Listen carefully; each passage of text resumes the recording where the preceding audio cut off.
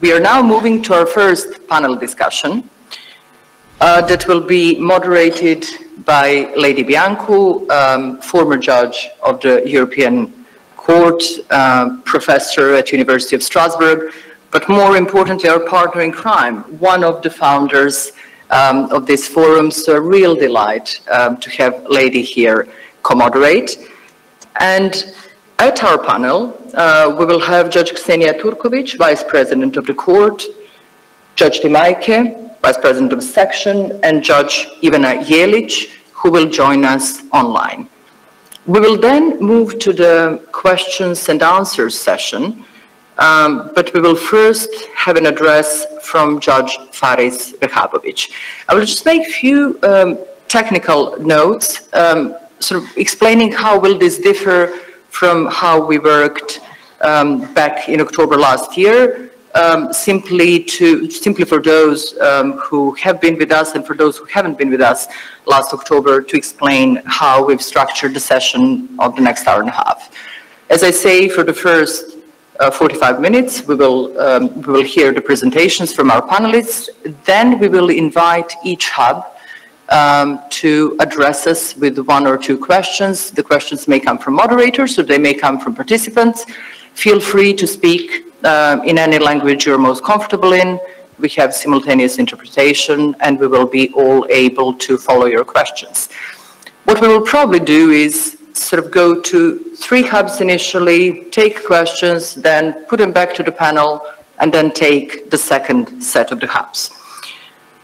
We will then also look at the questions we will be getting online, because like last year, this year we have a facility for those who are following us online to pose questions. And then, of course, to the judges in this room, if you would like to address panel or sort of comment on anything, you would be most welcome. I will now hand over to Lady, who will make a short introduction, and we'll hear from the panelists. Thank you, Biljana. Good morning to everyone. It's a pleasure to come back to the forum in presence, at least for some of us here in Dubrovnik. As it was already said, this year's forum deals with the independence and impartiality of the judiciary, a topic which is extremely delicate and highly debated in the region, and there have been several specific studies prepared on this issue, also by political scientists, but also judges and etc. Referring mostly, I refer to my friend over here, Ksenia Turkovic, Croatia as a good example of judicial reforms in the region. This panel will discuss a specific and extremely delicate issue of this broad topic, independence and impartiality of the judiciary, which is a tribunal established by law.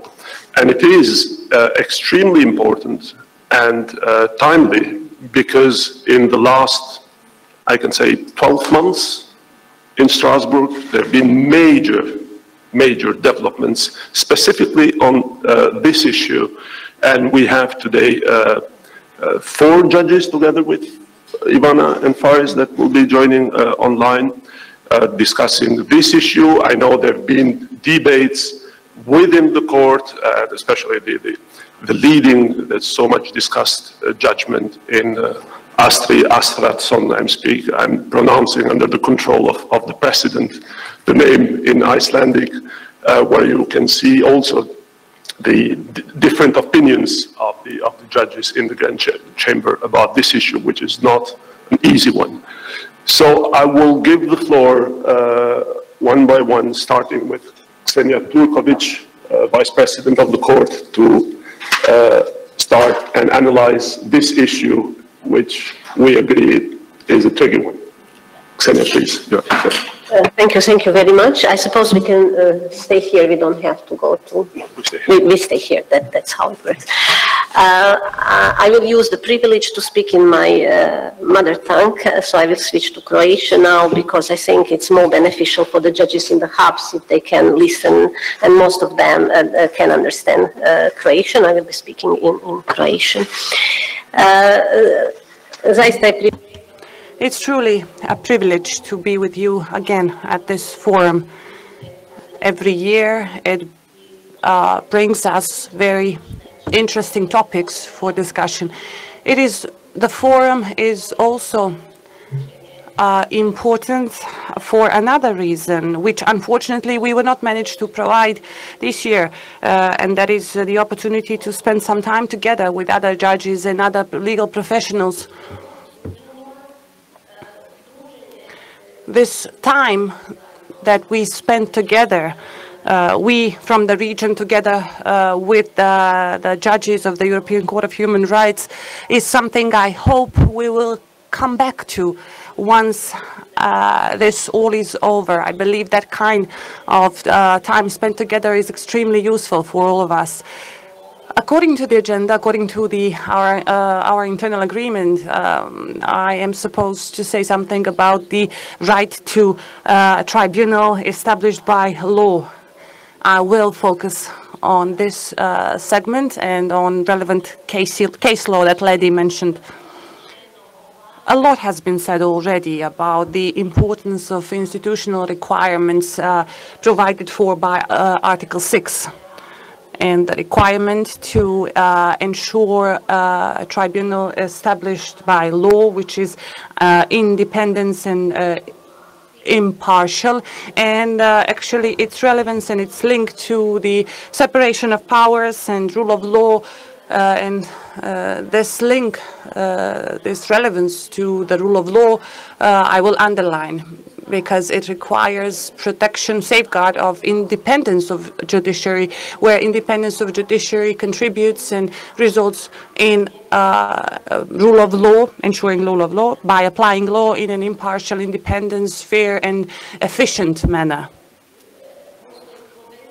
So there's this relationship also with the concept of separation of powers, because it's a fundamental guarantee of the independence of the judiciary as a whole, especially with respect to executive and legislative power. And at the same time, independence of the judiciary ensures adequate implementation of checks and balances. The importance of these institutional requirements in order to is that the judiciary can perform their fundamental role.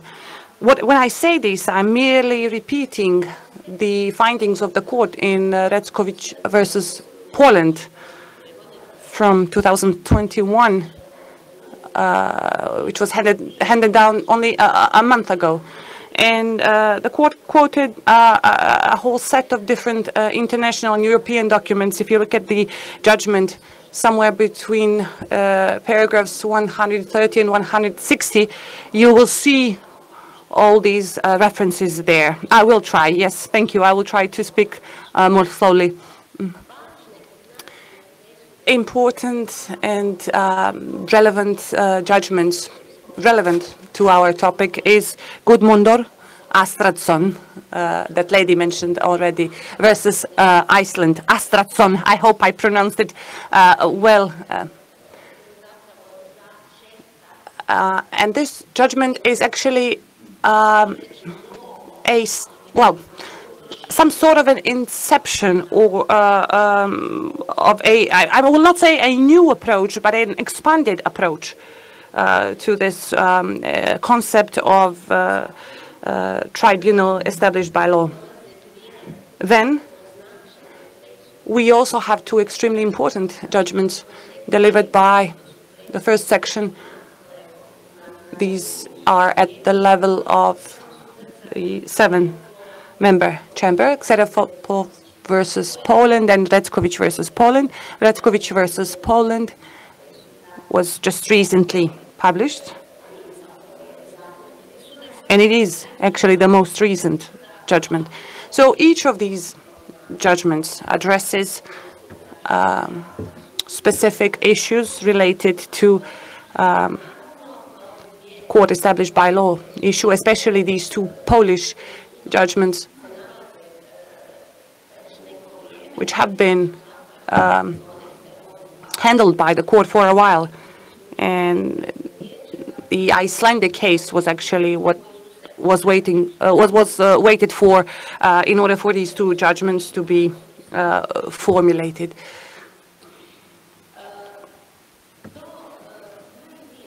This segment, as pointed out by Robert, when we speak about institutional requirements of Article 6, is extremely important when we look at the context in which all these developments are taking place and the context in which we have been living, and that Robert so nicely elaborated. So we're talking about the expanding of the scope of this, right, which contributes to reinforcing rule of law in this segment.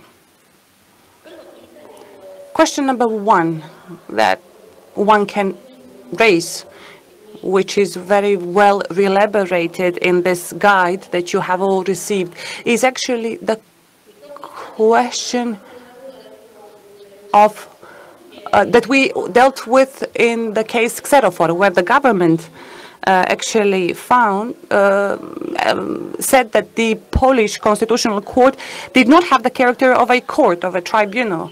So we first needed to determine whether the Constitutional Court of Poland is actually a court.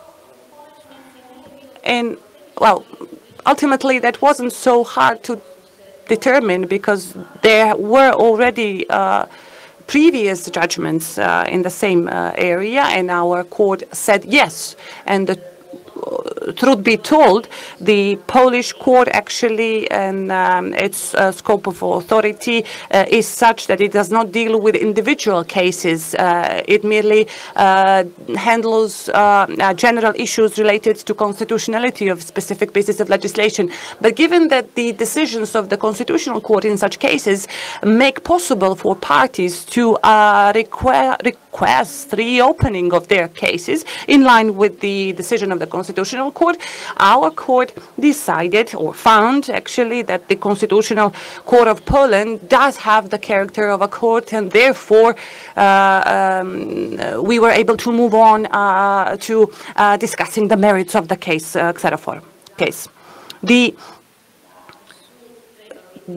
aim of this requirement, of this established by law requirement, is to ensure that the organization of the court system in a democratic society does not depend on discretionary powers of the executive branch of power. Instead, it is regulated by the legislation adopted by the parliament, and that is extremely important. This requirement does have three dimensions. One of them relates to the fact that the court must have a legal basis for its own existence. Secondly, the scope of authority and competence and the composition of a court must be defined by the law. And the third segment, a novel one brought by the Icelandic judgment, is that the requirement also relates to the necessity of implementation of provisions regarding appointment of judges. The Iceland judgment actually makes the procedure of appointing judges has become an inherent part of the concept of established by law. Appointment of judges must be in line with the constitutional law, which was enforced at the moment of appointment, and the mere fact that this was not done so can by itself lead to a violation of Article 6 of the Convention. So once such conclusion has been made, once the court has made actually such a conclusion, there must be a link must be found with the irremovability of judges, and these things must be brought into some kind of balance, and this is actually what the court takes into consideration when handling these cases. And in order for the court to be able to respond to some questions, in order for the court to strike such balance, the court has developed a special test which comprises three questions that the court tries to respond to. The question number one is, has there been a clear violation of national legislation? In other words, those that are in charge of appointment, have they been acting in line with the procedures and obligations provided for by the national law? So we are practically looking into whether a decision has been properly explained, if that is required by the national law. Have all the qualifications of all candidates have been properly analyzed? If there are any judgments or decisions of the Constitutional Court, have these been adhered to and implemented in practice? So, and if the National Court already found violation of the national legislation, then our court will not consider that issue at all, unless the decision of the national body has been arbitrary or obviously or clearly unreasonable.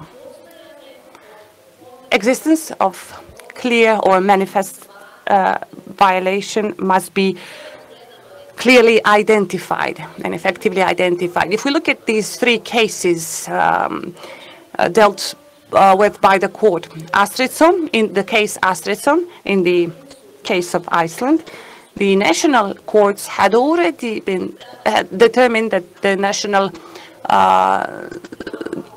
had already found violation of the national legislation. In ECtHR case, in that case, the situation was somewhat different, and the court did deal with this. We did analyze the situation in this respect. So what was, well, the question raised here was whether the 5 judges of the Constitutional Court have been appointed in accordance with the law and the Constitution. More precisely, these 5 judges had their term of office expired at approximately the same time. The three of them had their term of office expired at the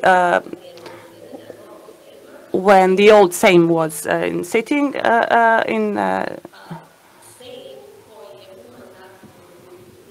and according to the national law, Sejm, which is in term of office at a specific time, is the one that appoints and selects the judge of the Constitutional Court. And when the 8th Sejm term of office began, it did not want to recognize this previous decision, so it selected all 5 judges, and the president, they took their oath with the president, and president accepted such oath of all these 5 judges instead of the 3, and did not take into consideration or disregarded the oath of the previous 3 judges. Also, in the case of Reckiewicz, the judge was in a situation that he or she had to take a position on that issue, because at the national level, the case law was not uniformed. And when the issue of whether appointment of judges in the disciplinary council, it was concerned whether it was implemented in accordance with the law. The court found that the position taken by the Supreme Court was the position that was in line with the case law of the European Court of Human Rights, and that is in line with a whole set of European and other international documents relevant to this area.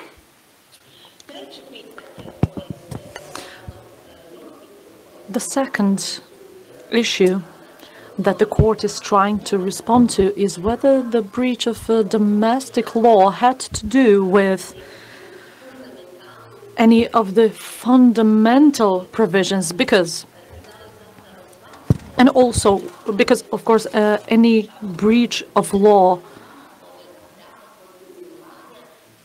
does every breach of the law in terms of appointment leads to the breach of Article 6? And here the court was restrictive in its standpoint by saying that this needs to be a fundamental provision. And the court always looks to see whether it is those actual provisions that are being breached. And in these cases, the court did find that these were, in fact, fundamental provisions that were being breached, like in Icelandic case, the minister does have the right to appoint persons who have not been nominated by the latest evaluation commission, but they need to, of course, re-examine the qualifications of these candidates, and this was something that was not in fact done. And also the parliament did not vote in a professional manner. They actually took a vote took a collective vote instead of as voting as per each candidate individually.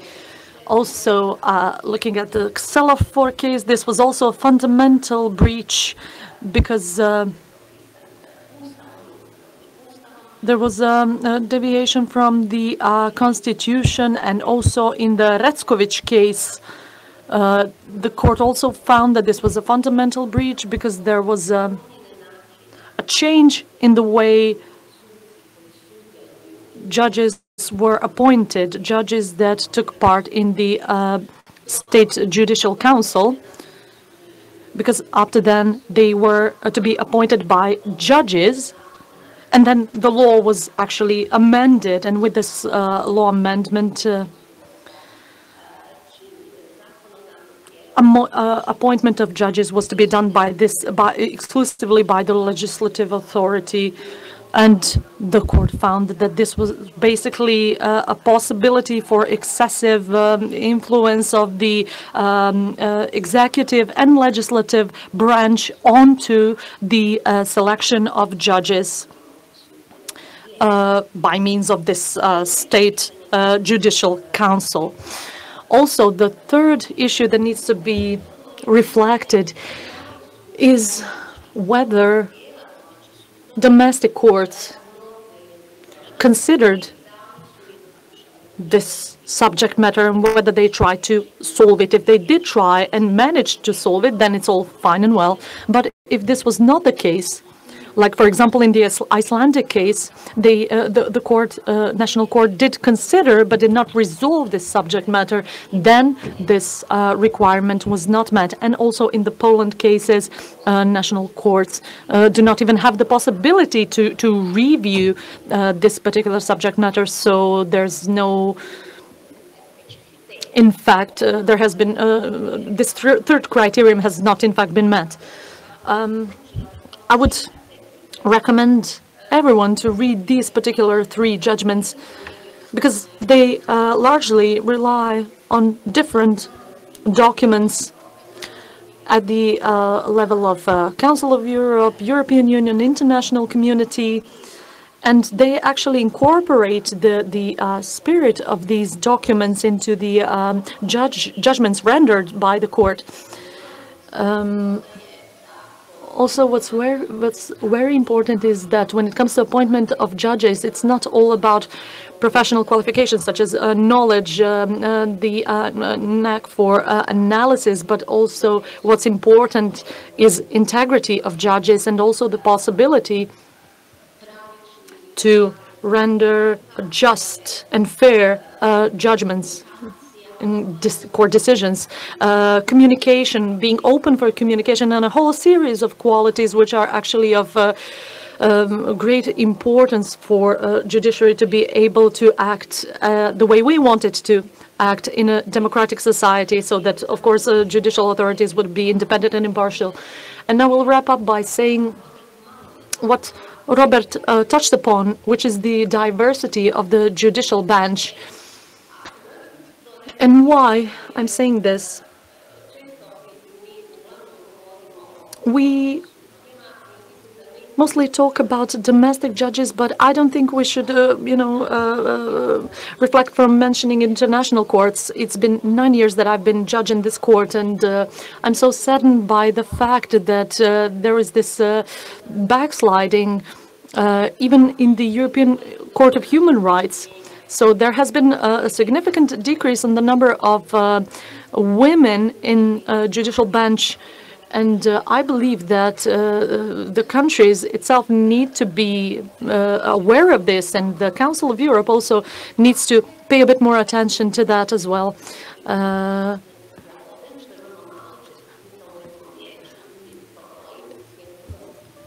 Normally in Grand Chamber it's up to 3 women, so it's too few in my opinion. So if it's a diversity that we're in the European Court of Human Rights, then in some other segments of the European Court of Human Rights, then it's even fewer. So this is something that we should diversity is something we should be paying attention to, not just in domestic courts but also at the Court of Human Rights, European Court of Human Rights. And by saying this, I will wrap up. Thank you. Thank you very much, Ksenia. We know that you'd talk for hours on this topic, especially because you've been involved in all the 3 judgments that you mentioned. I would just underline that Astrasan and Zero Floor are included in the guide, and actually the Astrasan 3 criteria have been pointed out. Zero Floor was added really at the last moment when the guide was going for print and for translation, but it was managed mostly by Hannah to summarize and to include these important judgments of the first section. Now I move to Tim on the topic of the key criteria to determine if a tribunal is independent, and Tim, or impartial. Impartial. Okay, I'm sorry. And you will deal with that and see whether there are links with the tribunal established by law and the other criteria. I'll leave it to you, please, Tim. Thank you very much, Lady.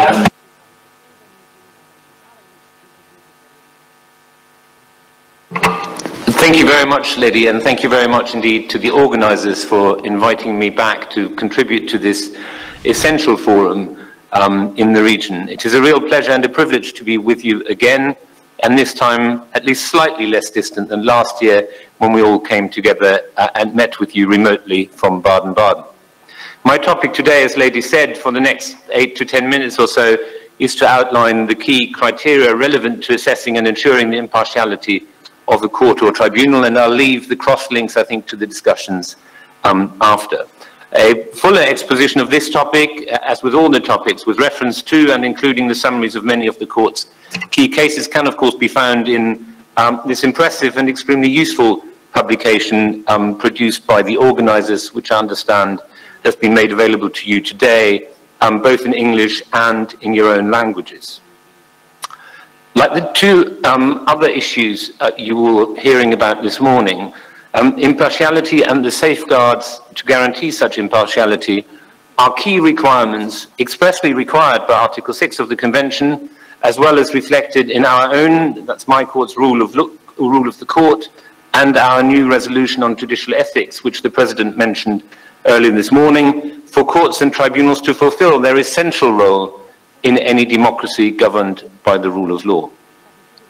Before identifying the key criteria of impartiality, it is perhaps worth stressing 2 things. The first is that it is the responsibility of each of us, each individual judge, to identify any impediment to hearing a matter and either to withdraw, or when faced with a situation in which it is arguable that a judge should be disqualified, although not unequivocally excluded by law, to bring the matter to the attention of either the President of the composition, the President of the court, or to the attention of the parties in order to enable them to challenge the participation of the judge.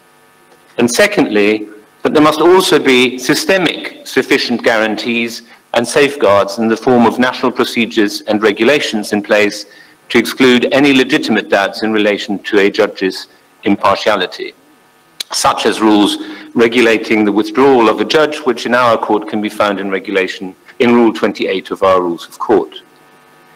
The first important aspect to note in relation to the key criteria is that impartiality is assessed both by reference to a subjective test that is whether a judge holds any personal prejudice or bias in a given case, and by reference to an objective test, that is whether there are ascertainable facts which give rise to a legitimate doubt or fear that a particular judge or tribunal lacks the necessary impartiality. That said, there is no strict, watertight separation between the two, and they may well overlap, which is why frequently you will find that the analysis is in fact a holistic analysis looking at both criteria. In our own case law, you will see that when we consider the impartiality of a judge, however, it will frequently be the objective test that is determinative. And the reason for this is one of practicalities. The court in Strasbourg has made clear that under the subjective test, the personal impartiality of a judge must be presumed until there is proof to the contrary. As our case law demonstrates, such proof is difficult, but not impossible to adduce. Most frequently, it will be evidence of personal convictions, interests, or behavior of a judge, such as displays of personal hostilities to a party, which may establish a lack of subjective impartiality. But by contrast, when applying the objective test, both the judge, him or herself, as well as any tribunal required to consider his or her impartiality, will have to consider whether there are objectively justified doubts as to that judge's impartiality. In this assessment, the views of those challenging the impartiality is relevant and even important, but it cannot be and is not decisive. Once this test is satisfied, the judge in question should not hear, or on a challenge have heard the matter, even if there is no evidence of subjective bias. After all, what is at stake is the confidence, which the President spoke about this morning, which the courts in a democratic society must inspire in the public. In that context, even appearances are of importance, a principle that is reflected in the much repeated adage, justice must not only be done, but it must also be seen to be done. The objective test itself is largely functional in nature. So you look at the question whether there are personal or hierarchical links between the judge and the parties to the proceeding, or whether the judge plays or has played multiple roles in the same proceedings or involving proceedings involving some or both of the parties. And when I say played a role, that may mean a direct role, an active role, and a formal role, whether in exercising judicial functions, a previous advisory function, or as counsel to one of the parties in the previous life before becoming a judge, or as a member of the executive or the legislative. The same test of functional nature would also be triggered where a judge acts as a complainant, witness, or prosecutor in the same case in which he sits as a judge. And that most frequently occurs in cases where there are either, in certain jurisdictions, contempt of court proceedings which are dealt with by the court who feels itself to have been the subject of that contempt, or in various judicial disciplinary proceedings. Now, one of the areas of particular difficulty in this context, which I think is important to highlight, arises in proceedings where, for example, there is no prosecutor present at a criminal hearing, or where one of the parties in civil proceedings is unrepresented, and the judge therefore is required or feels required to call and examine or cross-examine witnesses and or parties. Now, while this may appear essential to the judge to ensure equality of arms and a fair trial, a judge should be extremely cautious not to, as we would say in the UK, enter into the arena and become too closely associated with, involved in or identified with one or other side of the argument. If there is a risk of that happening, the case may well have to be adjourned to ensure the representation of the prosecution and or the civil party, and to ensure the ability of the judge to preserve his or her objective impartiality. Finally, perhaps in this summary, beyond the functional aspect of the objective test, that test can also be satisfied where there are legitimate doubts arise from the applicant's personal conduct, from the judge's personal conduct, whether through statements made in the course of a hearing or in public, be it through the press or through social media, or whether the judge has personal links, direct or indirect, to one of the parties.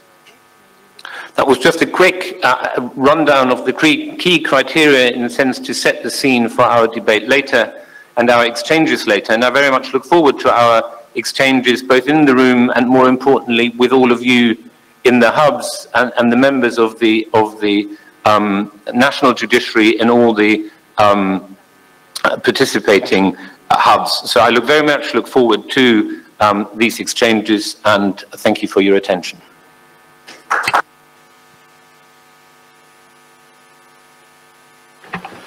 Thank you, Tim, for summarizing in such a short time this topic, which is also of great importance and interest for the participants, as you say, mostly in the hubs, and we hope to have questions and discussions on this issue. And now I see on the screen our friend from Strasbourg, Judge Ivana Jelic. Ivana, do you hear me? Yes, I hear you. Perfect. So the floor is yours, Ivana, to elaborate briefly the other topic on this panel, so the independence of the judiciary, please. Thank you, Larry. It would be a great challenge to actually address it briefly, but I will give my best. Just as a remark, as agreed with the organizers, and for the sake of better understanding and equal approach towards all hubs, which now need interpretation, I would like to address in English, having in mind that I connect online. First of all, I would like to tell you that it's my genuine pleasure and honor to take part and address this eminent group of participants of the 8th Annual Rule of Law Forum for the Southeast Europe, which is this year situated in Dubrovnik, and 7 city hubs, as well as Strasbourg, for 3 of us at least, who couldn't come to Dubrovnik. I'm glad that the forum has come back to the region this year with its main conference venue as well. I use the opportunity to thank the organizers for their kind invitation and impeccable organization as always, and in particular to Biljana Braithwaite and Goran Miletic and their teams, as well as to congratulate to Lady and Hannah for excellent handbook. I'm really impressed with this work. So I'm happy to take part online, which actually has become a new normal way of work. And finally, as coming from the region myself, I would like to thank cordially to my fellow judges from the court for their readiness to dedicate their time to the forum again, despite their tight agendas. And in particular, I would like to emphasize genuine support of our president, Robert Spano, and to cordially thank to him for contributing to the rule of law to continue. So without further ado, I would like to address the topic. I'm going to talk today about, as announced, the key criteria to determine if the tribunal is independent. First of all, I would like to emphasize that the independence of judiciary is one of the key requirements for a society based on the rule of law. The Consultative Council of the European Judges, in their 2010 Magna Carta of Judges Fundamental Principles, stated that the judiciary is one of the 3 powers of any democratic state. Its mission is to guarantee the very existence of the rule of law and thus to ensure the proper application of the law in an impartial, just, fair, and efficient manner. Judicial independence and impartiality are essential prerequisites for the operation of justice. End of quotation.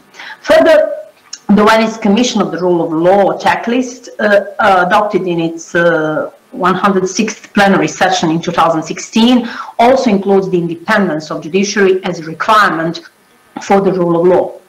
As such, this requirement is not only in Article 6 of the European Convention on Human Rights, but also in many international instruments, including Article 14 of International Covenant on Civil and Political Rights and Article 47 of the Charter of Fundamental Rights of the European Union.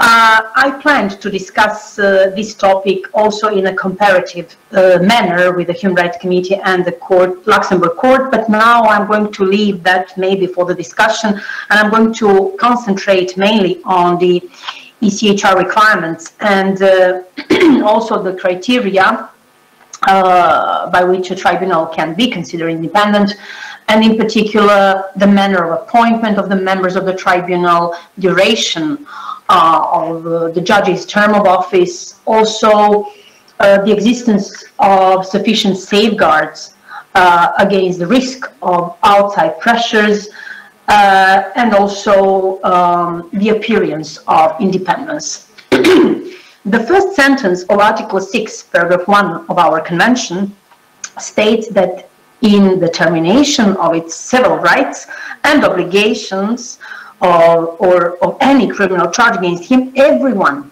is entitled to a fair and a public hearing within a reasonable time by an independent and impartial tribunal established by law. If we unpack this sentence, we find that the right requires, firstly, a tribunal, secondly, that this tribunal is established by law, thirdly, that the tribunal is impartial, and lastly, the tribunal must be independent. There is a specific sui generis interlinked nature of the criteria. The court has, on numerous occasions, stressed the interdependence of all of these criteria. The requirement of independence, therefore, necessarily involves the question of impartiality and whether the deciding body can be said to be a tribunal established by law in the sense of Article 6. This is due to the holistic manner in which the court examines the overall fairness of the trial. As a result, the notion of the independence of judiciary is inextricably linked with the notion of a tribunal itself. In the famous case of Astrason versus Iceland, the court stated that a judicial body which does not satisfy the requirements of independence, in particular from the executive, and of impartiality, cannot be characterized as a tribunal for the purpose of Article 6, paragraph 1. Indeed, the court often examines the question of the independence and impartiality of the tribunal jointly when the circumstances of the case call for it, as it was the case in Ramos Nunes de Carvalho and Sá versus Portugal, and also Findlay versus United Kingdom. From the case law, it is possible to glean broad criteria by which the court considers a given tribunal to be independent. In the case of Findlay versus United Kingdom from 1997, the court explained that it examines the independence of a given tribunal on the basis of statutory criteria, such as the manner of appointment of the members of a tribunal, the duration of their term of office, the existence of sufficient safeguards against the risk of outside pressures, and whether the body presents an appearance of independence. While it is tempting to segregate these criteria into neat, separate boxes, it's important to bear in mind the interconnected nature, as I said, in light of the object and purpose of Article 6, paragraph 1, to enshrine the right to a fair trial, a fair hearing. Regarding the manner of appointment of the members of the tribunal, the court has found that appointment of judges by the executive does not in and of itself violate the independence requirement of Article 6, paragraph 1. What is crucial here, and we have the examples in Flux versus Moldova and Salisol Lormines versus France, is the fact that once the judge is appointed, the judge is not subject to any pressure when carrying out their judiciary role. The court conducts always in concreto analysis, and I don't have time to go more into details here, but I would like to just say that in recent case of Ashton versus Iceland, the court actually emphasized diversity, which was mentioned by Robert and by Ksenia as well, diversity of the legal traditions of the state parties, I would like to emphasize here. So the court cited the Venice Commission and the CCGE, who noted that there are a variety of different systems of Europe for the selection and appointment of judges, rather than a single model that would apply to all countries. And therefore, quotation, although the notion of the separation of powers between the political organs of government and judiciary has assumed growing importance in its case law, appointment of judges by the executive or the legislature is permissible under the convention, provided that appointees are free from influence or pressure when carrying out their judiciary role. So the value of the court's approach, therefore, is that it results in a scrutiny of the independence of the judiciary, in fact, and ensures equal protection of the right to an independent tribunal, regardless of the constitutional tradition of a framework of the particular state party, leading to a more uniform application of the convention and standardized definition of independence. Regarding the criteria on length of a judge's term of office, the court has refrained from specifically a particular term. This has been left within the state's margin of appreciation. However, the court has noted that it is generally considered that judges must be irremovable during their term of office. The court found that the independence requirement of Article 6 is not breached when the removability of judges is not recognized in law, but it's recognized in fact along the presence of other guarantees. So we have several cases relevant here. I would like to add also the case Luca versus Romania, and the court position on the removability of judges regarding their overall independence can be described as necessary but not sufficient. In recent case law, in recent case Astrodon versus Iceland, the court, however, nuanced its position regarding the necessity of the removability of judges to the overall independence requirement. I would like to say that in this case, it appears that the court envisages that the mechanism by which judges may be removed must pursue a legitimate objective and be proportional to the achievement of that objective.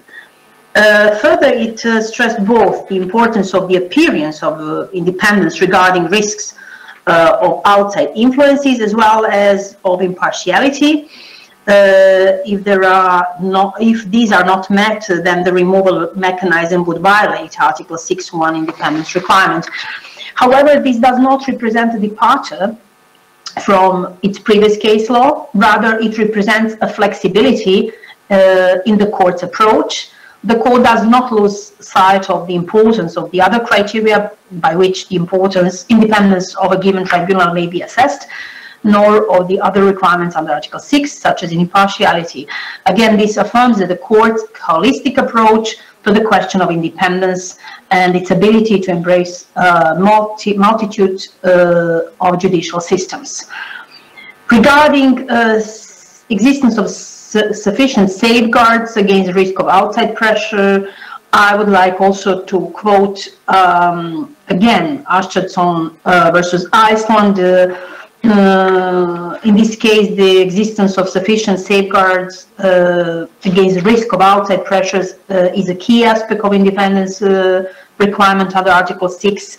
In order for judges to be independent, they must also be free from undue influence that is both external and internal. External meaning outside of the judiciary, and internal within the judiciary, for example, from the fellow judges. Here I would like to call your attention also to two cases, Moiseev versus Russia and Agro-Complex versus Ukraine. We don't have so much time right now to address them in details, but I would like just to note that actually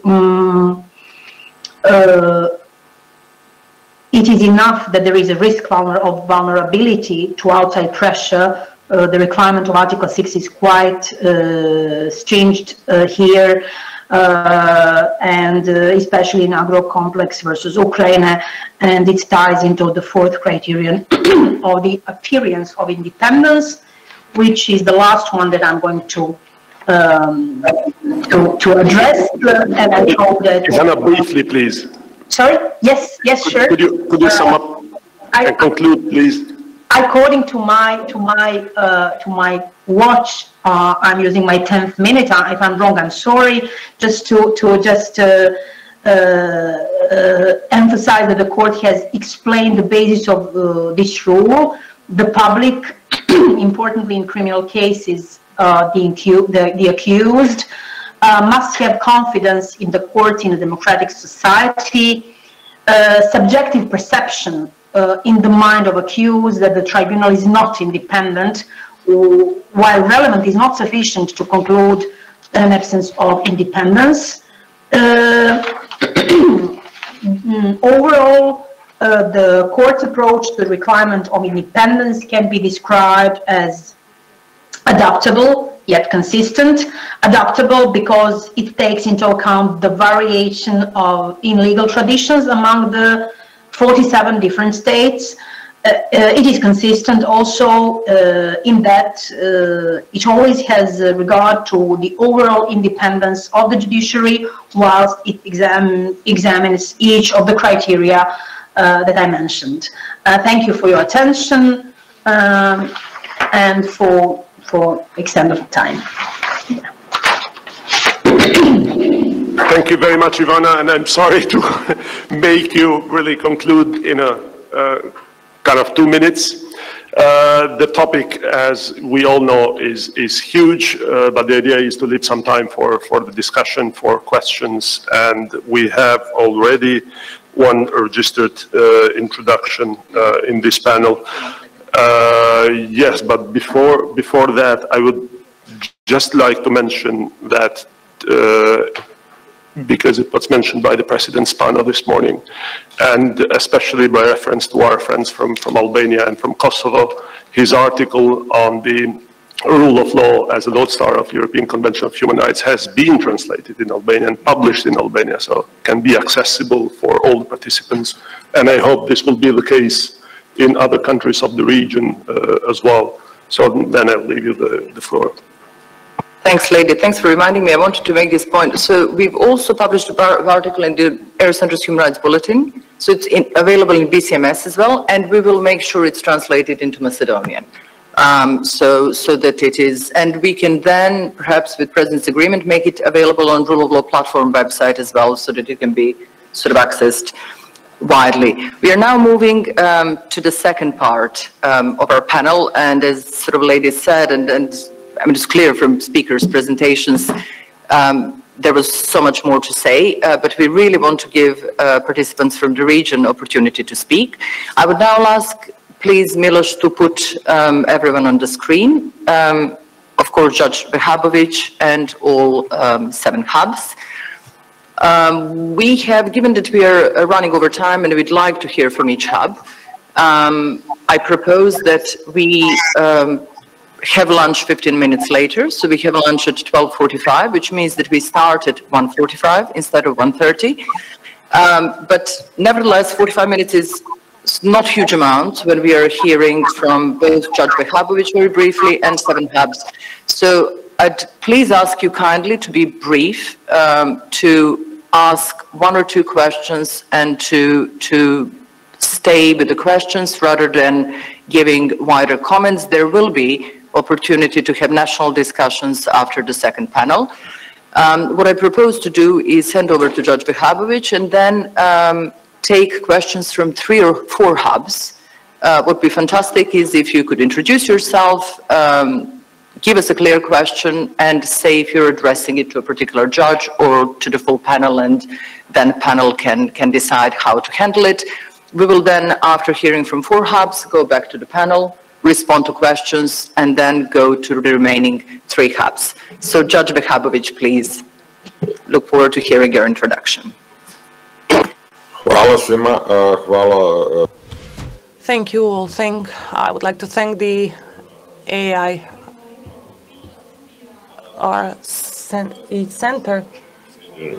So I hope that this forum will make it possible for all our colleagues to learn more about the most recent case law of the European Court of Human Rights. What I wanted to say, and I don't want to repeat what the previous speakers have already said, is the following. I don't have any other option. I simply must mention some of the elements already mentioned by the previous speakers, and I must underline the importance of our discussions on these issues. Naturally, the first question that comes to mind is why are all these elements so important, and how can we be sure that we are properly applying all these aspects in our everyday work? To be a judge today means that we apply the most relevant case law, be it on the national or international level, which that again means that we apply the practice of the highest instance courts in our countries, but at the same time we are applying the practice of the European Court of Human Rights, which is the reference point for application of our principles.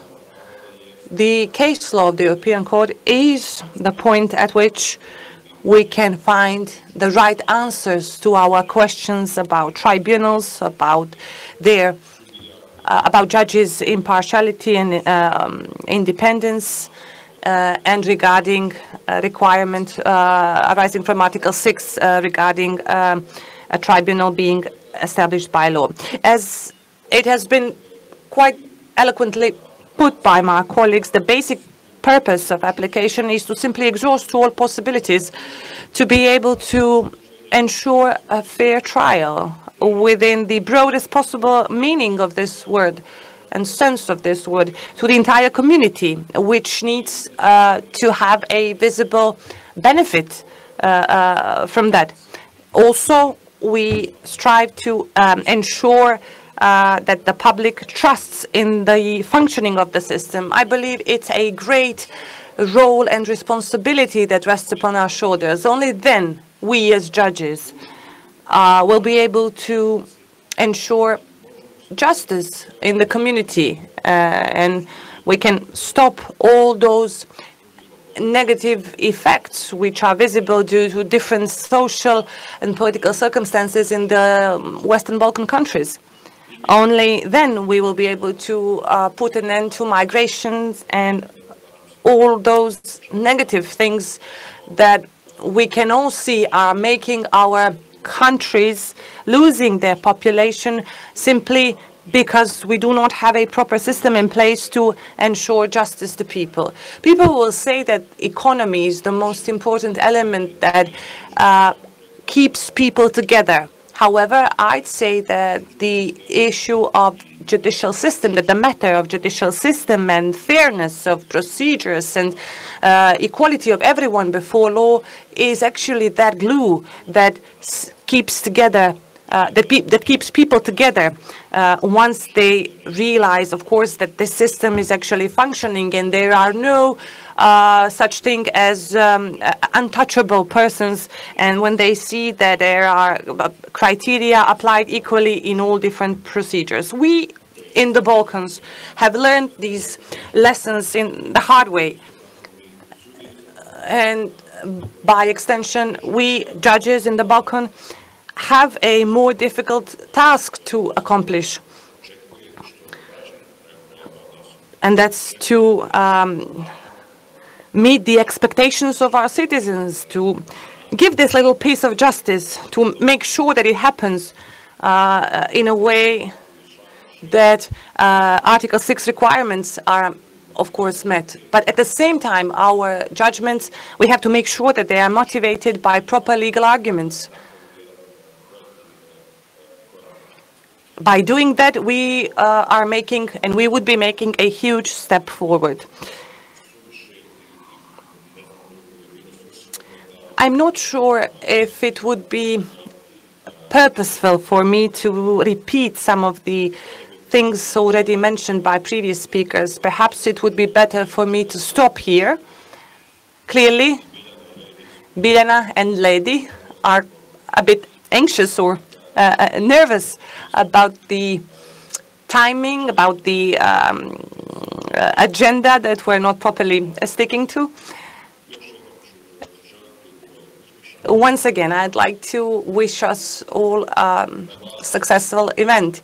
I will also underline that indeed the matter of fairness of trials and the matter of us applying case law at both national and international level is the example, is the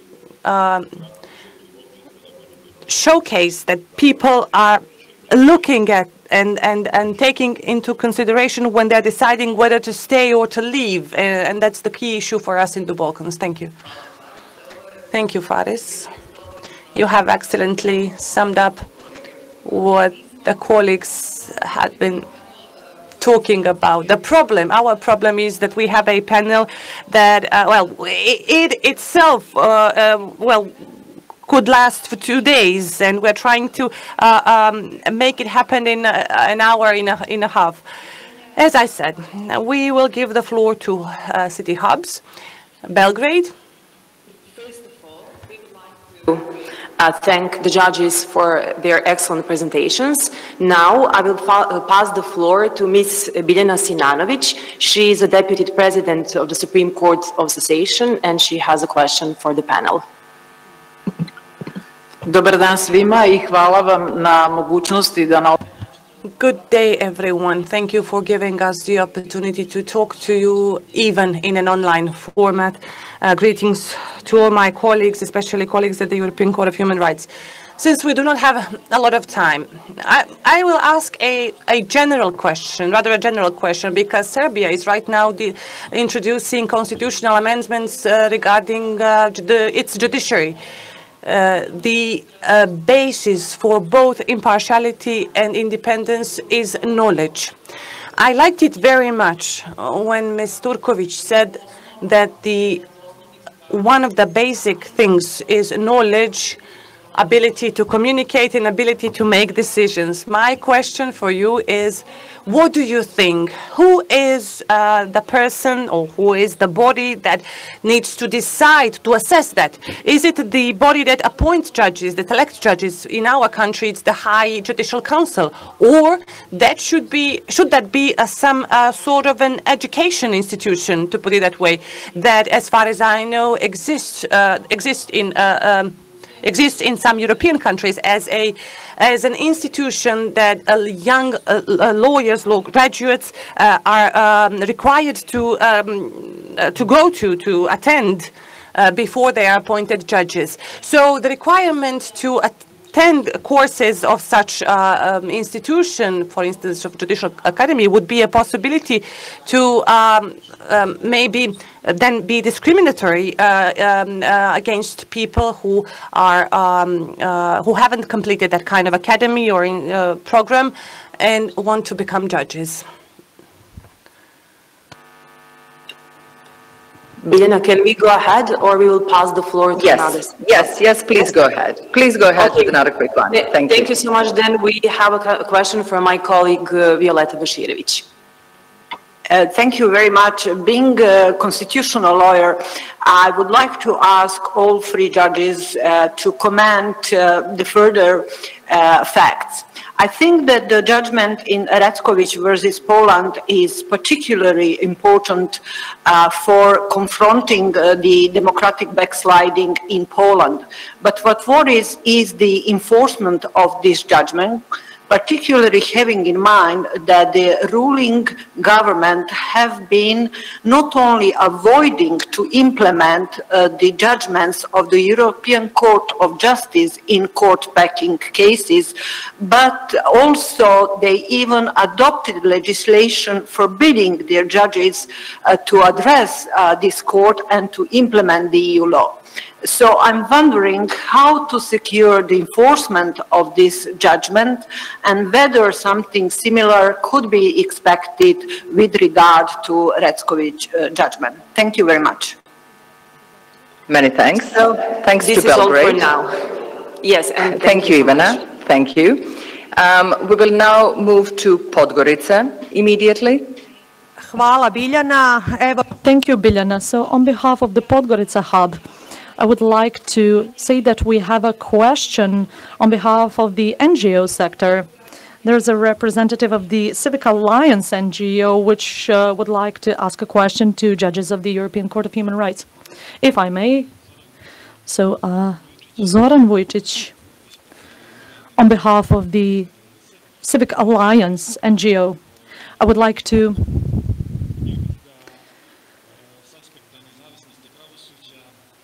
tackle the aspect of independence of judge and to hear the comments of the judges of the European Court of Human Rights. So here their comments on the fact that in Montenegro, some of the housing issues have been solved for certain judges and prosecutors, and they have been awarded houses not by the Judicial Council, but by the state authorities, and not by the well-established criteria and the points that are awarded for resolving the housing issues of judges and prosecutors. Of judges to assess whether they can address all the questions. We will now move to Pristina.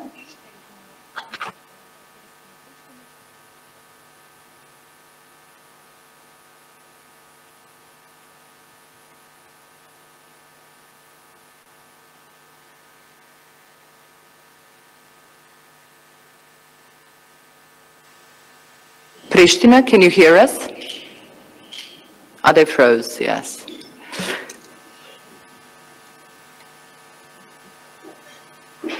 Perhaps we, in that case, go to Sarajevo, and we will come back to Pristina.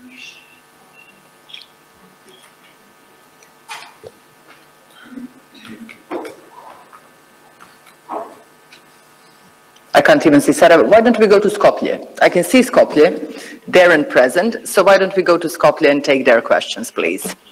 Yeah, hello again. We will have two questions. The first one comes from the director of the Judicial Academy, Ms. Gaber. She would like to know, she would have a question concerning the concept of a tribunal established by law. She would like to know whether, in case if a body, which is, first of all, of course, Article 6, Paragraph 1 of the Convention defines tribunal in a broader terms, so that it covers not only courts, but also other bodies which are established in accordance with the national law. So she would like to know in particular whether, in case such body was established in accordance with the national law, in addition to other safeguards, guarantees, standards under Article 6, which are applicable to the proceedings before such a body. There is also a requirement under the Convention, and in accordance with the ECtHR case law, that the state should ensure the right to appeal against the decisions which are taken by that body. I hope that you understand this question. And now also the co-moderator, Professor Prashoa, would have another more academic question. Go ahead. Thank you. First of all, I would like to thank all the judges, panelists today for their very interesting and insightful interventions and presentations. I would have a more general question concerning what Judge Jelic mentioned in regards to the diverging or different stages of traditions on judicial independence in different countries, especially the division between more developed and established democracies of Western and Southern Europe and the so-called, I would use an unpopular term, post-socialist countries of Central and Eastern and Southeastern Europe, and whether these diverging legal traditions and the lack of long-standing legal tradition in some of the countries has created obstacles and difficulties in devising the standards, criteria, and tests in the so far case law of the European Court. And another related question, could you single out some type of pattern among Central and Eastern European and Southeastern European countries? Because most of the case law is regarding these countries from this region, involving Poland, Hungary, Ukraine, also North Macedonia now. Would you single out some type of pattern which could be related to their previous socialist tradition, and their approach to the role of judiciary and role of law within their respective legal and political systems? Thank you very much. Thank you. Sir Velimir, I need to go back to you because I don't think I got a question, and I don't think panelists got a question. Can you put it in one sentence? The initial question, the first question. Oh, of course. Article 6 currently is not and defines tribunal not only as a court but also as a body which has the competence to resolve disputes in a broader terms.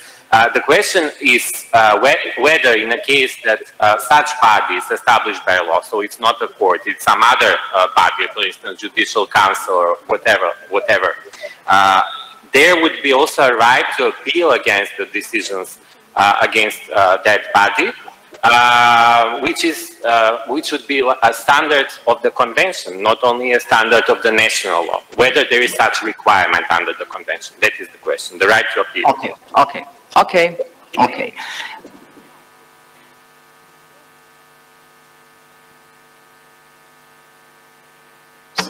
Sorry. We have questions from 3 hubs now. I suggest that we go back to panel, address those. Again, keep the answers brief. Maybe Tim, if there are questions you'd like to address, maybe you could start off and we could work our way this way. Also, there were some questions that might be interesting to comment upon from the perspective of Venice Commission, and Thomas, you might want to do this now or later. Thank you very much, Biljana, and thank you for those questions. Personally, I think the last question that was raised about the right of appeal is probably one that's not unimportant, because it has arisen in certain circumstances, not necessarily where we have addressed whether the first instance body determining a dispute in relation to civil rights and obligations usually was a tribunal, but where we considered where there were deficiencies such as independence, and the cases I'm thinking of are UK housing cases, for example, social housing cases, where it is a government inspector who makes fact findings and makes the decisions. And we have decided that in those cases where there was a deficiency, that deficiency could be remedied by an appeal to a court of law. But beyond that, where the tribunal is a tribunal established by law and satisfies all the tests and all the requirements of Article 6, subject to what my colleagues have to say, there is no inevitable right to appeal under the convention. Can I perhaps also just deal with one other aspect briefly. The first question coming from the Belgrade hub about, as I understood it, who decides about the competence of judges sitting and whether it should be an educational body or a judicial council. That, I think, raises very important questions. Of course, there needs to be an assessment of educational competence before you enter, in a sense, enter into any profession, including that of judges. And as far as I'm aware, we're still to have to address that directly. But there is an issue if there seems to me there is a risk of an issue, in particular in relation to appearances of impartiality and potentially independence, if those decisions of appointment to a particular tribunal or level of jurisdiction were left solely to an educational establishment. I think those are the two I want to pick out. I'll happily comment on others.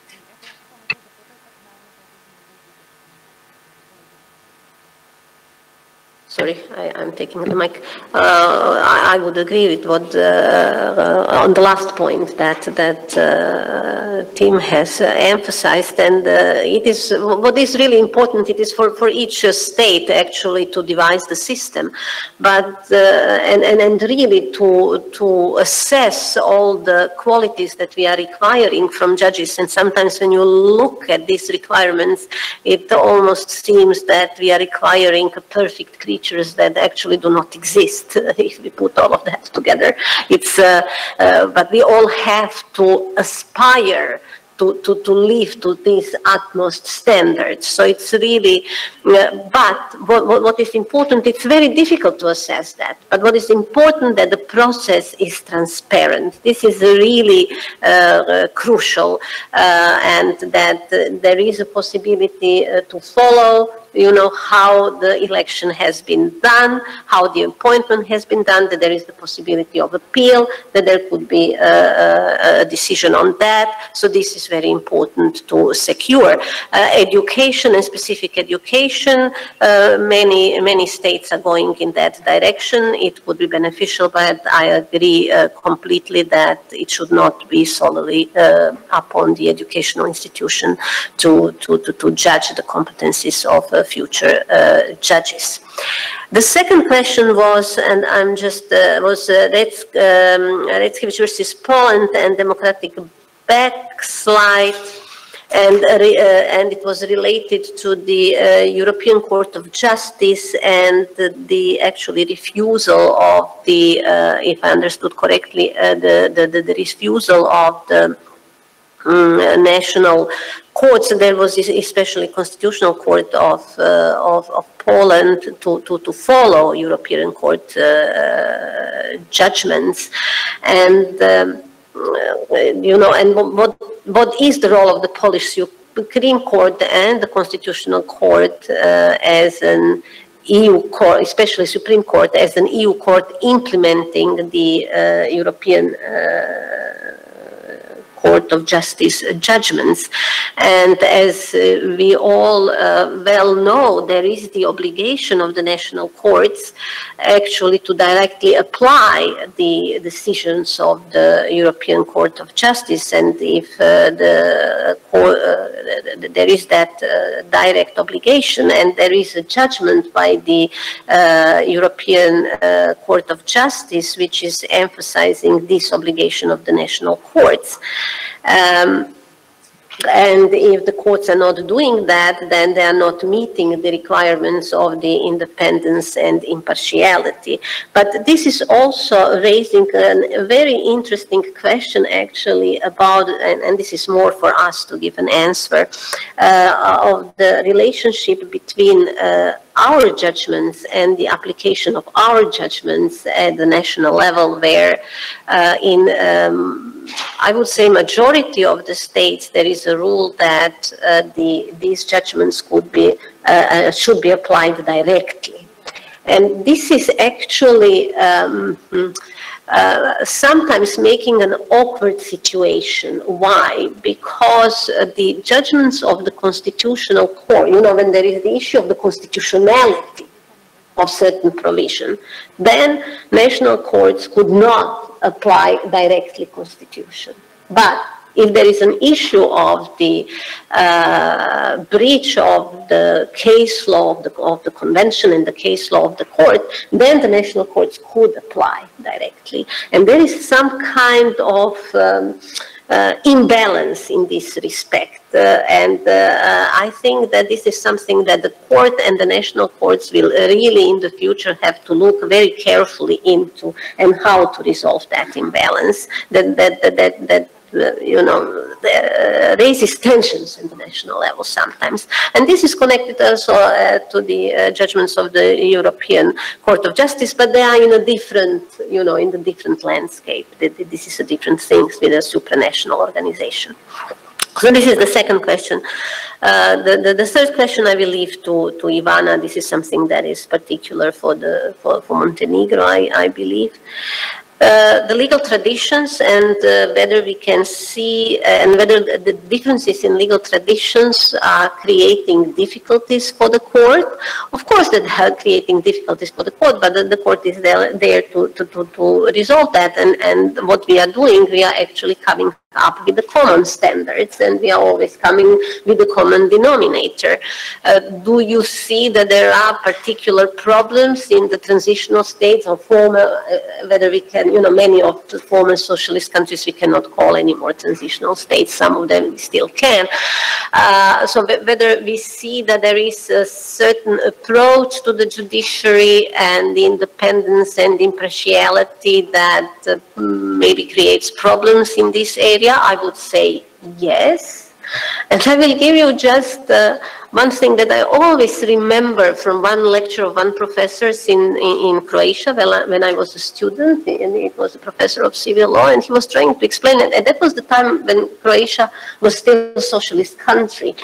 Yes, and then he was trying to explain to us why lawyers and judges are not respected in socialist countries, because they really were not. They really were not. And then why? Because, they were always somehow counter to the establishment. And somehow we inherited this view of judiciary, not always positive view of judiciary. And you could see, for example, what is striking me, for example, Croatia in the rule of law, what is that rule of law?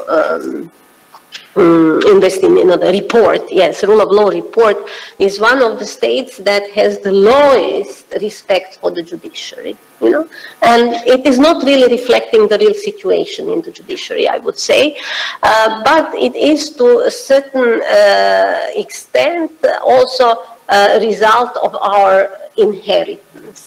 That was not properly resolved through the time. So there are things to be dealt with, and how we perceive judiciary in former socialist countries. So I'm stopping here. I think we give the floor to Ivana, if we can see her. Thomas Margaret also wanted to comment briefly. Yes, sorry? Yes, of course, if there are sort of issues. I mean, maybe we begin even at the floor and then yourself, but I think sort of from this point onwards, if we can really, I have to ask judges as well, keep the responses brief, because we have another few hubs to go back to, and even with our change schedule, we have 19 minutes left. Thank you. May I proceed now? Thank you. Okay, just only two questions are left to me. Thanks to Ksenia and team. The academic question, do you hear me well? Just to make sure you hear me well? Yes, we do. The academic question from colleague Pleshova from North Macedonia about diversity. I want just to emphasize that we in the court are aware of diversity of legal traditions of the state parties. And of course, we from the Western Balkans, we have the special burden of realizing the rule of law because this is the region in which for centuries law hasn't ruled, but the powers. So a new era of law to rule and development of the culture of human rights, and I would say the culture of the rule of law and respect of diversity is something that we are all building in the region. And in that sense, I think we should also understand these criteria concerning appointment of members of the tribunal established by law, which actually means that the appointees have to feel and in reality be free from any influence or pressure, outside or inside pressure. Concerning Montenegro, the question from Montenegrin Hub, I would like to address in my language. I would like, sada želim zaista da vam kažem da to... I would really not like to tell you that this issue of resolving housing issues by the executive branch to those holding judicial office can be problematic in this sense, in sense of independence, but it doesn't necessarily have to be. It really depends on concrete circumstances, and of course each case needs to be analyzed individually, and based on the responses that we get to once we analyze all of the circumstances of a particular case, can we adopt a particular stance, a particular standpoint. So maybe this can be, this might come up as an issue in the cases that might be lodged before this court. In this case, of course, I cannot make a comment now, because in that case I would have to exclude myself from the trial, and this would be responsible towards the court and towards the function that I'm covering. Is to do the round of the remaining hubs, and then you can give a final comment because there might be another questions arising. I apologize to the remaining hubs. You will get first turn on the next panel, but I have to ask you now to just pose one question and pose it briefly. So first, going to Sarajevo. Okay, thank you, Biljana. From the Sarajevo hub, there is one participant, Emira Hodžić, from the Court of Bosnia and Herzegovina, who would like to ask a question. Thank you so much. Good day. Emira Hodžić from the Court of Bosnia and Herzegovina. I have a question for the esteemed judges having to do with impartiality contained in Article 6. This Article 6 is incorporated through the procedural law, and I will focus on criminal aspect. In the law on criminal procedure and the Institute for the exemption of judges, and the law actually lists in which cases the judge cannot be part of a procedure. For example, if he has been a witness to a case, or if he has been the injured party, or and so on and so forth. But however, there's this aspect also which says that if there are circumstances which cause reasonable doubt into his or her impartiality, and this is where we go back to the objective and subjective approach. Okay, subjective one is clear. So, for example, a judge's personal activities or standpoints can cause suspicion or doubt into their impartiality, but it's the objective ones that are questionable. We have seen through different guides that there are some facts that can be used to determine one's impartiality. Here we often have a case where, for example, judges have been acting in the control of detention of a and then later on a judge who is adjudicating this case shows up. Or, for example, if several persons were involved in a particular criminal offense, and now the trial is going to be set up for some of those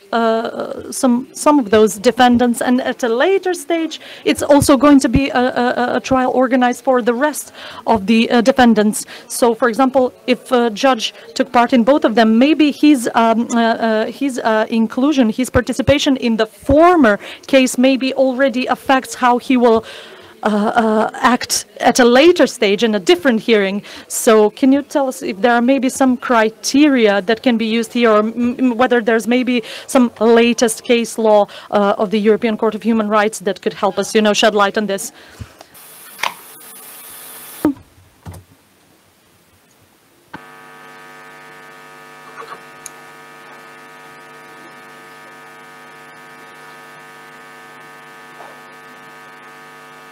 Sorry, we can't hear you yet.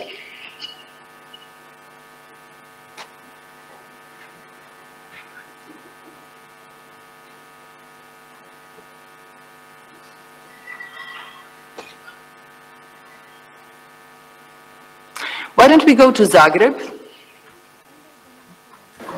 Can you hear us? Kristina, we can hear you now. Yes, please go ahead. So we have one question from Judge Nezmira Depi from the Constitutional Court of Kosovo. Thank you. Well, happy we are back to the conversation, as my question regards the matter of conversation. I go back to what Judge and President Spano in his opening remarks underlined as one of the key elements to ensure the public confidence for the judiciary, is that judges get involved in conversation. I assume he referred also to public conversation that is appropriate to the judicial function.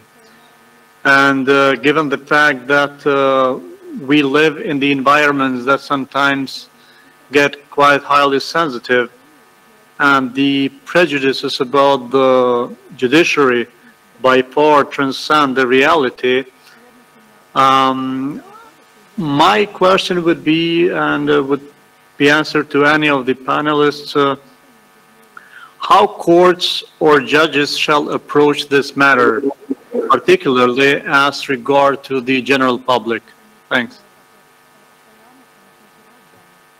Now going to Tirana. One question, please. Thank you. Thank you. And now we have two questions. One question from the Judge Paparim Kalo from Constitutional Court. And also another question would be from the Ombudsman of Albania, Ms. Arinda Balanza, that are present in the panel. Thank you. Thank you. So we appreciate being invited here and sharing views and concepts, and we learn very much because our court is new, as you know, the court relatively new in terms of function. Now the question of establishment by law creates certainly creates a big problems in Albania.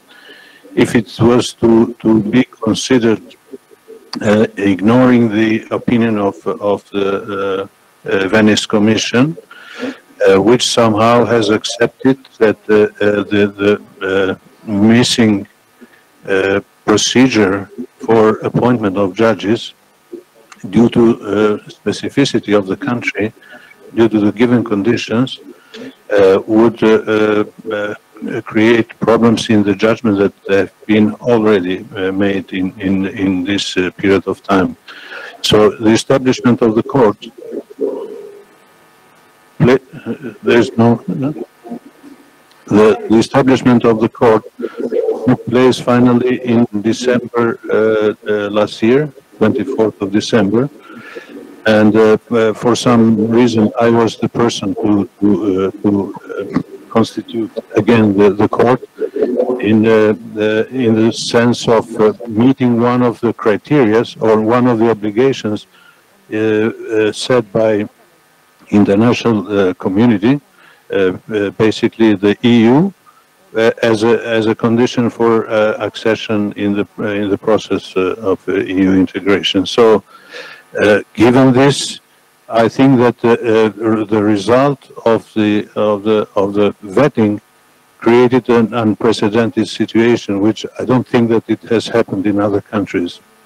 So either we had to wait until the nominating authorities be fully functional, like, for example, Supreme Court, which is still not able to appoint judges in the Constitutional Court, and we're missing judges in the from what the Constitution has established. Or to proceed by in full agreement with international, let's say, factor.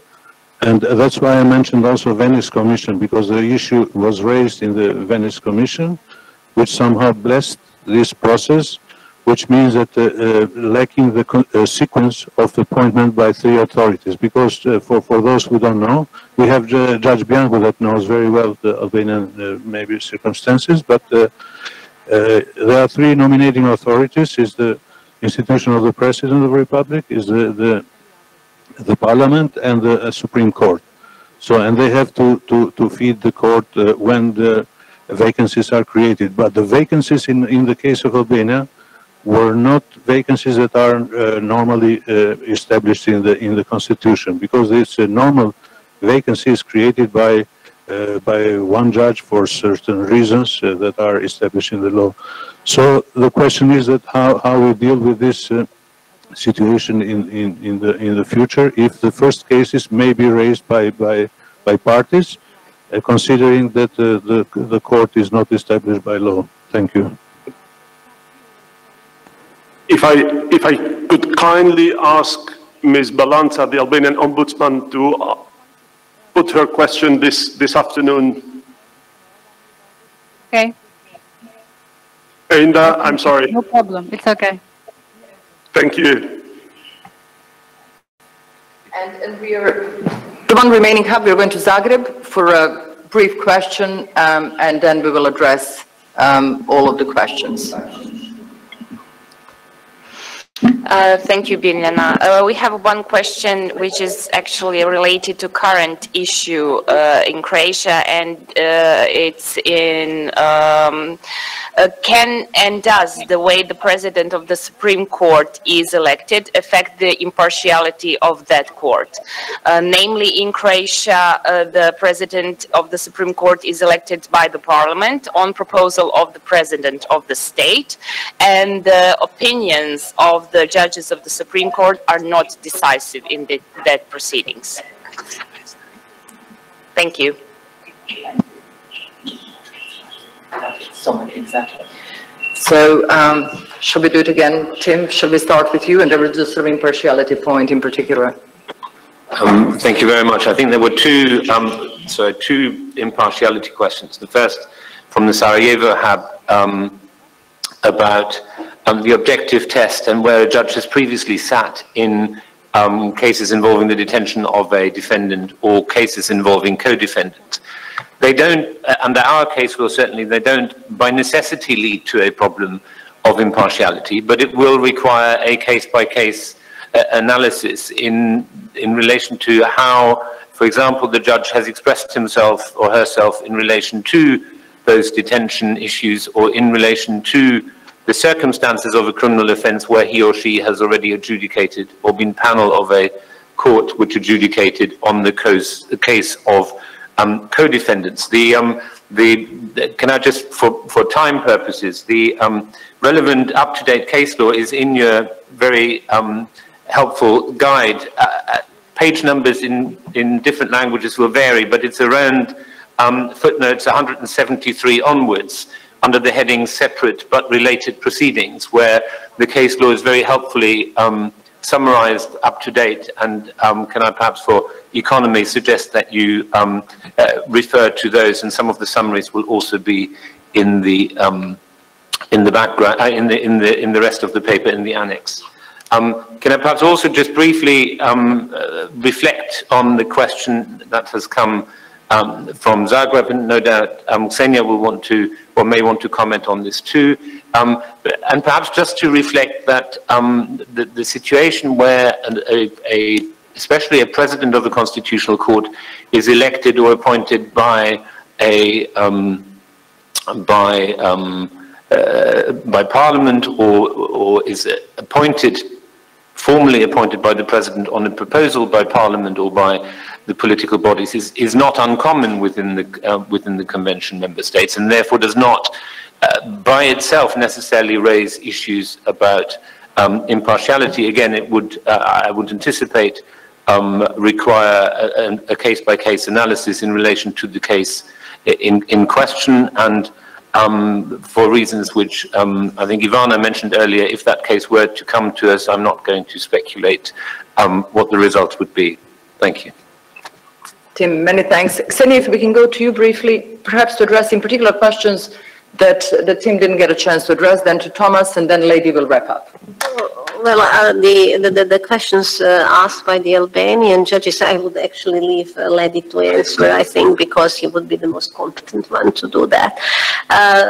In terms of the first question, team provided an answer, and we can find everything in the guide, and I could just direct that sometimes it's helpful, you know, when you are looking at the cases from the region, when you are having these issues. So if you look, there are a number of Croatian cases that were dealing with that issue in past few years. So I would recommend to read of them, and we really differentiated these issues when there is obligation, when there is the discretion, when there is all the questions that you have asked, and there are answers in the case law. And then the last issue, well, we are in Croatia now, no? And this is the issue that is tormenting in a way Croatian judiciary for past few months. But the direct answer for that we cannot find in our case law, and that might be a case, a future case, in which we will have to find an answer to that issue. And in this way, I cannot provide to this really very specific and particular question, you know, whether the opinion of the Supreme Court should have more obligatory character for the president when the president is making a proposal. For example, the Polish cases that we had in front of us, there the law is different. The Icelandic case, Astrason, we have seen that the law is specific. Domestic law on that issue, which says that the minister in the case was not obliged by the opinion of the evaluation committee, but then the minister had to provide a good justification why the opinion of the evaluation committee is not followed. So this is something that, you know, could be considered when these issues are discussed at the domestic level in Croatia. Many thanks. Mr. Marker, please. Thank you. Maybe I feel obliged to say something on the first question from Belgrade, because this issue of the Judicial Academy came up very much in the previous round of discussions on reform of the Serbian Constitution. And for the Venice Commission, it did really be a problem to as one criterion for becoming a judge to have successfully passed the Judicial Academy, as is also you have to have a law degree, etc. But it's clear after university you cannot immediately become a judge, and the Venice Commission is against probationary periods for judges. So having a judicial academy seems in principle a good thing. Of course, there have to be certain legislative guarantees for the independence of this judicial academy, but in principle we were quite favorable to this approach. On question from Skopje, Judicial Council, we have never considered the Judicial Council acting in disciplinary matters to be an independent tribunal, but for us there has to be an appeal to the independent tribunal, which comes after the disciplinary decision of the Judicial Council. On the question from Albania, the rules on the appointment of constitutional court judges in Albania were of extraordinary complexity, and we had a lot of problems understanding and interpreting them. I don't think it makes sense to enter into this here. I would only underline that we did not say the rules do not have to be followed. The rules have to be followed, but we interpreted the rules in a certain manner. That was the approach, and not we don't want to follow the rules. Very briefly, I concur with Thomas in saying that the Albanian Constitution, Article 179b, it's quite complex, providing that the first vacancy of the Albanian Constitution has to be filled in by the President of the Republic, the second one by the Parliament, and the third one by the Supreme Court. And the idea, reading the commentaries of the Constitutional Reform 2016, was to have a kind of judicial representation on the Constitutional Court. Now the problem was that the Albanian Supreme Court was left with only one judge for 3 years, so was not able to appoint the new Constitutional Court. So the third judge, the sixth judge, and the ninth judge. And last year, Judge Kahlo is right that under the pressure of the international community, Constitutional Court was somehow established, and now there is a big issue whether this way of establishing, there is no judge appointed by the Supreme Court yet. There is an interpretation that the former judge elected under the former regime is considered as appointed by the Supreme Court, which I doubt. This is kind of political kind of consideration. But the question is very tricky. However, I invite the Albanian Constitutional Court, when they're faced with this issue judicially, under the big principle established in Strasbourg, in Astrakhan, but also in Luxembourg, in previous cases since 2008, Chronopost, for example, that a tribunal established by law is an issue that the courts shall examine ex officio because it is a public order issue. So when they'll have the chance, they should deal with this issue, and let's see what the real answer would be from the Constitutional Court. But it's very tricky. Many thanks. It remains to thank all the panelists, thank my co-moderator, thank all the hubs.